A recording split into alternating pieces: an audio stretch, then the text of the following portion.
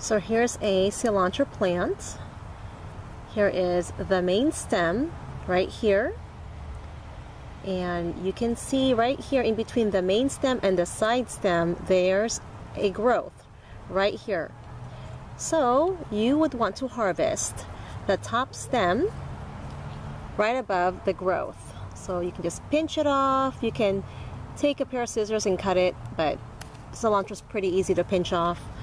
So if you can see what I just did there, I pinched off that tall stem right above this growth right here and this side stem. You can actually take the side stem as well too if you need to use that. Here is another cilantro that I harvested from a few days ago. So I removed the top stem just right above this growth here on the main stem that's already growing out. So if you keep harvesting this way, it will encourage your cilantro to produce more foliage for you before they bolt or go to seed.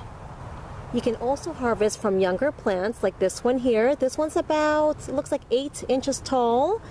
So again, right on the main stem and the side stem here, there is a tiny leaf bud that will eventually grow into another stem and more leaves for you. Let me zoom in there for you so you can see that.